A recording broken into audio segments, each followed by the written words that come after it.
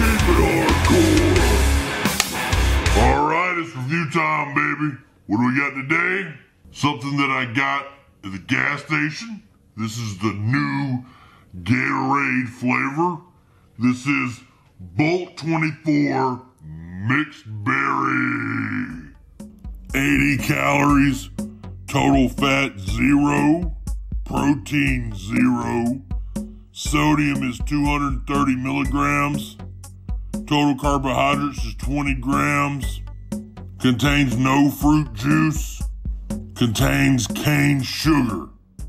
Okay, cool little purple and black bottle right here. 16.9 fluid ounce plastic bottle. Antioxidant, Bolt 24, hydration with electrolytes, mixed berry, naturally flavored and other natural flavors, fueled by Gatorade. Advanced 24/7 hydration, antioxidants, 100% daily value of vitamins A and C. Electrolytes from watermelon and sea salt. No artificial sweeteners or flavors. Now this one said watermelon and sea salt, and this is a mixed berry. Okay. Anyway, in this cool little purple and black bottle, let's open this bad boy up. And let's get right to it, mixed berry.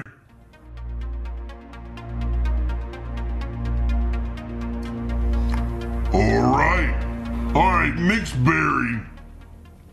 Sometimes it's confusing because you're not sure, hey, what berries did it mix? Did it mix every berry? Does it have dingleberry? What all berries does it have in it? This one rides along as, yeah, maybe I could taste strawberry.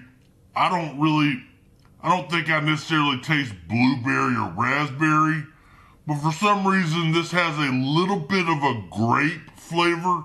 Not too much, because I'm not personally a big fan of grape flavored things. So if it was grape flavored, I would be completely biased and not like it. But there's a slight grapey flavor somewhere in the mix, along with some strawberry, maybe blueberry, maybe.